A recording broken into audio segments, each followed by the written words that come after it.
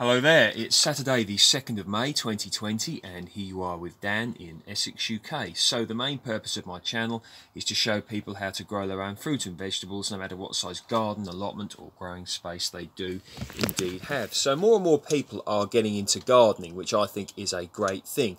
And today I'm going to be covering soft fruit. So when one gets into gardening, it can be quite daunting and overwhelming, you know, where to start. And I think soft fruit can be very, very appealing due to the lovely taste of it, and particularly appealing to children if you want to get them into gardening, or indeed they want to get into gardening themselves. So what I'm going to do is talk a bit about soft fruit, take you around a few plants, vines, etc. I've got here with a little bit of information about each one, and then you can come to your own conclusion if you think soft fruit is worth growing. And there we go.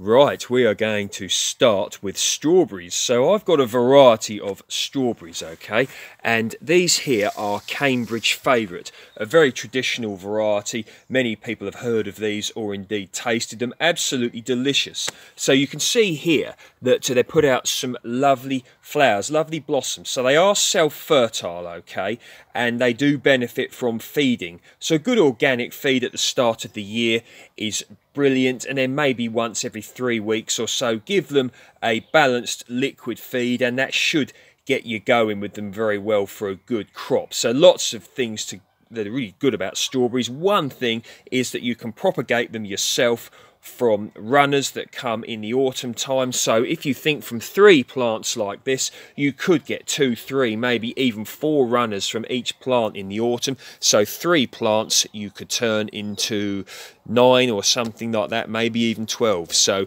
isn't that brilliant? See that bee over there? Look, fertilizing that lovely blueberry. So now's a good time to talk about blueberries. Look at that, look. Now blueberries are a great plant to grow. I have about 5 varieties of blueberry here, all ripening at different times of the season. So blueberries are absolutely lovely, and they need an ericaceous growing medium, okay, and that is a pH of 4.5 to about 5.5, otherwise known as acidic, okay. If you don't have that in your garden, you can grow them in containers like I have here, and really worth growing, really tasty. They're lovely in pies, you can make jam out of them, you can eat them yourself, you know, just dessert ones, you know, at the table. Absolutely beautiful. So next we're going to move on to raspberries, and raspberries are just amazing to grow because they don't take up much space. You get such a great crop off of them. They readily propagate themselves, as you can see by the new canes coming up. So these are variety Golden Queen, which is an absolutely lovely, beautifully sweet yellow raspberry, okay, and I've had these in the ground here for, probably this will be their 2nd year, I would say, and I had 1, 2, maybe 3 canes, and you can now see how many I've got here. And with raspberries, you generally have 2 types, summer fruiting and autumn fruiting, okay? And summer fruiting ones, they fruit on the previous year's growth, and autumn fruiting ones fruit on the growth that the plant has put out this year. So you can see here, this would have been last year's growth, and that is what the fruit is coming on. And this here, no, this was from the year before, so I need to prune that out. So really good. Do your research into raspberries, because I would recommend anyone who is really into growing fruit in the backyard or at the allotment, raspberries are definitely one for the list. Right, now grapes. So grapes truly are brilliant, okay. Now I've got a playlist on grapes, okay, and if you're interested you can always check that one out. At previous projects I had different vines, and I had a vine that probably produced in excess of 200 bunches of grapes per year, okay.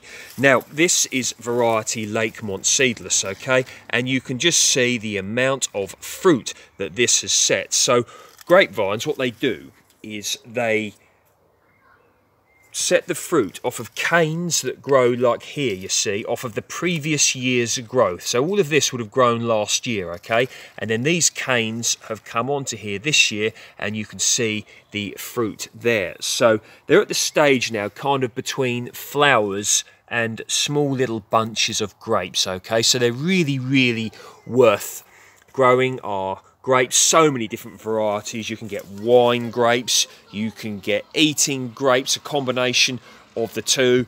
Grapes that can be used for eating and also making wine, and just so many things. And look at this lovely crop that this has set here. I mean, I'm going to be getting so many grape bunches, all being well. Okay, so many of you are aware of my grapes that I'm growing here in the polytunnel. This is variety Autumn Royal, and absolutely loaded once again with small bunches of little grapes there. So I'm expecting a beautiful crop of these lovely Californian grapes here in Essex, UK. So doesn't that sound fantastic? More and more here. So grapes definitely one for the list if they do indeed float your boat. Now we're going to go into gooseberries. So gooseberries, once again, a first-class fruit to grow. You can see I've got them covered here with net curtains because the birds, particularly pigeons, absolutely love to remove the fruits from the bushes, and then you'll get no crops. So there you go. So many different varieties of gooseberry you can get red ones, you can get green ones. You can use these for eating fresh, pies, you can make wine, you can make jam, so many things. Small bushes, you can keep them small, you can let them get big.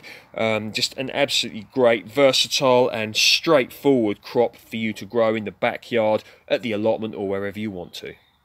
Okay, so here we have tayberries, okay, and tayberries are a great thing to grow because they tend to be one of the first soft fruits ready. So you get these before the strawberries, you get these before the raspberries. When they go a lovely deep purple, they are incredibly sweet and really, really tasty. So just an absolutely lovely thing to grow. And when they first come, they're tangy, you know. If you leave them sort of pale in colour, they're still very tasty if you've got sort of a tooth or a tongue or whatever that likes something a little bit tangy. But as I stated before, if you let them get really deep purple, they're really, really lovely and sweet. And once again, you know, you can do so many things with tayberries. You know, you can eat them fresh, make wine, you can put them in a pie or something like that. You know, you can put them in a smoothie, just so many different options, and they fruit on the previous year's growth. Okay, so basically all these little flowers you see coming here, they're coming off of like little spurs, if you will, or canes if you want to call them that come off of the previous year's growth. So the way that you deal with these, okay, is when this growth here from last year finishes, when the crop is finished this year, you will then remove that and leave the new growth from this year for next year, and that's what you will get your fruit on.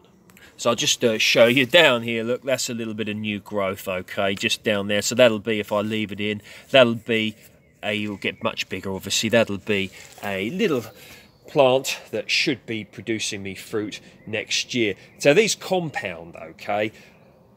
The longer you've got the plant in your possession, the more and more and more it'll establish, and the more fruit you will get. Okay, so we'll go on and talk about some other fruits, okay. Now, pears, okay, look at this, absolutely lovely variety Concord, just a lovely, lovely fruit to grow in the backyard. This tree has set a huge crop by the looks of it. How much of it will get through, who knows, but pears are definitely one for you to consider. And there's another pear tree here, variety Onward. You can see one of my other tayberry specimens here up against a southeast facing wall. So once again, this should be setting an absolutely lovely crop for this year. So gorgeous stuff. Apple tree, variety Worcester Pearman. Look at that, expecting a good crop off of this as well. And of course cherries. So you can see here the cherry tree just about. It's this is variety Stella. Okay, look at that. Isn't that just lovely? So this has set a lovely crop under here, and I'm protecting it because I don't want the birds to get it. So they're going to sit on the tree until sort of late summer. So they've got to be protected to ensure I get a good crop.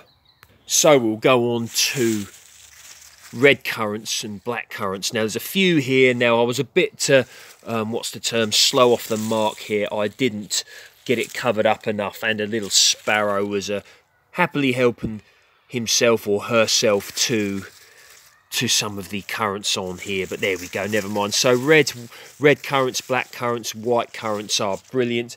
Now, red currants were used during World War II as a citrus substitute because, of course, you know, citrus wasn't getting through as readily as it could have. Okay people, so there's a little bit about Softfruit. You can see there's quite a bit coming on now. I've built this collection up over a period of years, okay? It didn't happen overnight. So for those of you who are getting into gardening or starting to expand on your collection, one step at a time, you know, just slowly add to it. Don't get overwhelmed. Build on your success, and I'm sure that you will get there. So there we go. If you like my work, please feel free to like, share and subscribe. Any comments, questions or whatevers, please feel free to post below. Have a good weekend. See you next time.